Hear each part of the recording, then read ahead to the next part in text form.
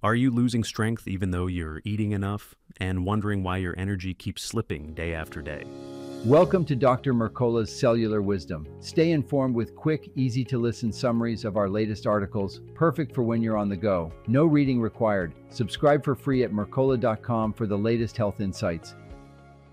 Hello, and welcome to Dr. Mercola's Cellular Wisdom. I'm Ethan Foster. Today we're unpacking why wasting syndromes in cancer and chronic illness often start with a collapse in cellular energy, how low NAD+ drives that decline, and what current research says about restoring metabolism so you can preserve muscle and function. I'm Alara Sky. This discussion centers on a simple but powerful shift in perspective. Cachexia isn't just poor appetite or inflammation, it's a failure of energy production. When NAD+ falls and mitochondria slow, you lose the ability to maintain and repair muscle even when food is available. A study in molecular metabolism reframed the problem. Investigators found that muscles from animals with severe wasting had sharply reduced NAD+ and barely functioning mitochondria. When researchers blocked the signals driving this breakdown, NAD+ rebounded, mitochondrial activity restarted, and muscle tissue began to recover. Survival improved even though tumors didn't shrink, showing that restoring energy, not just treating disease, was key. Inflammation was present, but it wasn't the primary driver once energy systems were restored. That lens is reinforced by commentary from bioenergetic researcher Georgy Dinkoff. He emphasized that wasting accelerates when oxidative metabolism declines. As mitochondrial function falters, NAD+ drops and cells shift toward less efficient pathways that generate lactate. He also pointed to factors that worsen the decline, including polyunsaturated fats high in linoleic acid from seed oils. Supporting mitochondrial energy and preventing NAD+ depletion, he noted, can help block or reverse wasting. Another line of evidence comes from Nature Communications. In mice with aggressive and slower-growing cancers, niacin, a form of vitamin B3, replenished NAD+ in skeletal muscle and liver, improved ATP production, enhanced mitochondrial health, and increased protein synthesis, even during chemotherapy.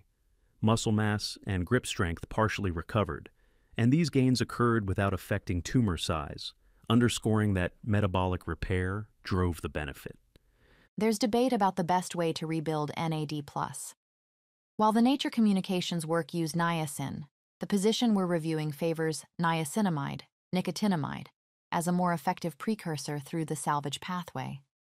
For oral use, an outlined practical dose is 50 milligrams 3 times daily. The rationale is efficient conversion to NAD+, with fewer risks linked to higher dose niacin. You'll also hear about next-generation liposomal niacinamide formulations, intended to deliver the compound directly into cells with very low milligram doses. The goal is to minimize first-pass metabolism and gastrointestinal load while achieving robust NAD+ repletion. The larger takeaway for you is that targeting NAD+ restoration by form and delivery that suit you sits at the heart of metabolic recovery.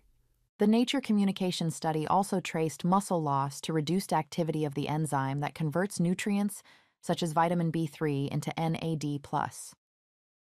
In both animals and human cancer patients, diminished expression appeared alongside abnormal metabolic profiles even before visible weight loss.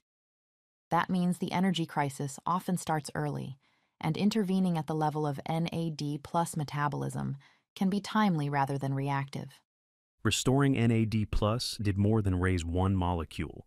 Niacin increased mitochondrial DNA content, boosted the proteins that regulate mitochondrial growth and renewal, and strengthened muscle fibers. Energy capacity stabilized across different disease severities. Again, tumors didn't have to shrink for patients to gain functional benefits. Correcting energy balance itself mattered. Clinically, there's interest in drugs like selective androgen receptor modulators and ghrelin agonists that increase muscle protein synthesis. Early findings show these can raise size more than strength. That pattern supports the central message here. Rebuilding energy production, especially via NAD+, is foundational if you want lasting function, not just bigger numbers on a scan. So, What can you do today that aligns with the evidence? First, focus on restoring NAD+. You can use niacin-rich foods and niacinamide. The practical guidance specifies niacinamide at 50 milligrams 3 times daily to increase NAD+ production. This approach speaks directly to the metabolic failure that underlies wasting and fatigue. Second, feed your mitochondria with cofactors highlighted in the discussion, CoQ10, vitamin K, and riboflavin, to support ATP generation. These inputs help reestablish steady energy output once you begin addressing NAD+. The aim is to rebuild the machinery that powers movement, repair, and resilience. Third, eliminate dietary breaks on energy production.